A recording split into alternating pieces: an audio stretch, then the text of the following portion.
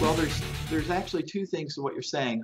Like cures like is a homeopathic principle, and that's another subject area where you can, for example, you can take healthy beef heart and you can dilute it into, let's say, water in extreme amounts, and then the information from that healthy heart has been ingrained into the water structure, into what's called icy crystals. This was demonstrated back several years ago by Buena Vista in France, which he really got his head cut off because of this. But he had just married a woman that was a homeopathic physician, and he is one of the top scientists in France, and he decided that he was going to see if there was anything scientific to homeopathic remedies. And he proved that icy crystals, which is water that holds information, is what is the general reason why homeopathics work. So like cures like in that regard, that if you have a sick heart and the information goes into your body of a healthy heart, the body's self-healing mechanisms know a reference point to go back and start repairing the tissue. But okay. you're referring to what the long living do. The actual eating of healthy raw heart, like for example, sweetbreads.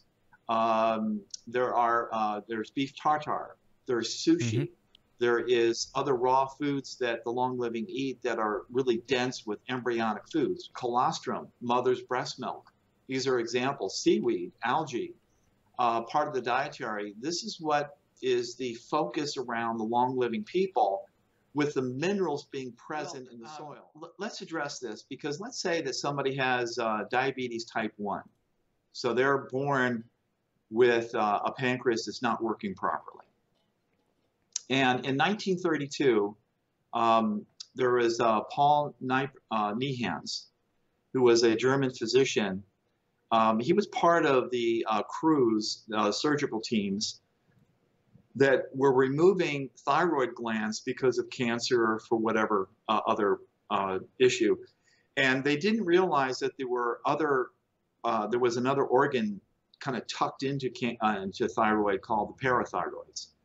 And so when they removed that thyroid, within a few hours, the person would die from tetany, because the parathyroids deal with balancing calcium in the body, and that is what causes the muscles to be relaxed. But when you harvest out the parathyroids during a thyroidectomy, the calcium just goes down to zero, and you start having convulsions and you die.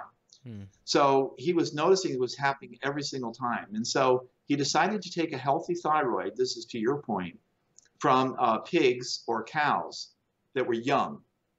And they were very healthy. And he macerated it up into tiny, tiny particles that could be injected into the rear end of these patients. And the first time he injected it in there, he was able to save this young woman from dying of tetany.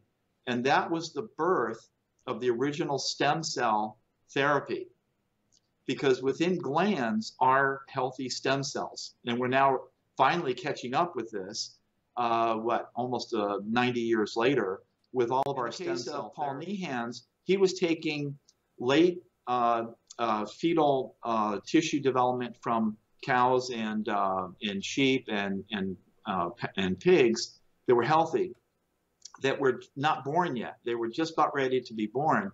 And he was using that in the more mature state, very young tissue, but very, very mature compared to the stem cells.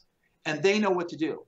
So if you use that kind of pancreatic tissue that's that young, and then you inject that into someone who's eating an alkaline diet and is getting lots of oxygen into their system, it becomes very possible for someone with diabetes type 1 to suddenly be able to start making their own sources of insulin.